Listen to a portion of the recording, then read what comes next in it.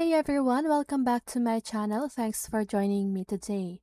And for those of you who are new here, on this channel we share helpful tutorials and how-to guides. In today's video, I'll be showing you how to change display name in Outlook. And if you want to know how to do it, just keep on watching. So first of all, launch the Outlook application on your device.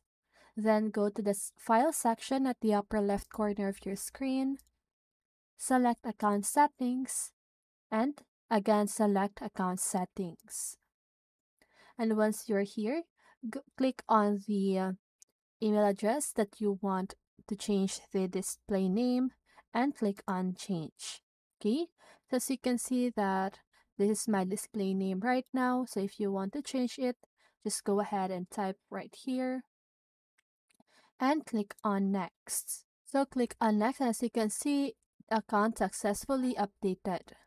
Now click on Done. And that's so easy, right? So if you follow all of these steps, you should be able to change your display name in Outlook. And that is how you do it. And I hope this video helped you. And if it did, make sure to like, subscribe, and hit the bell notification so you won't miss a video. See you on the next one, and have a great day.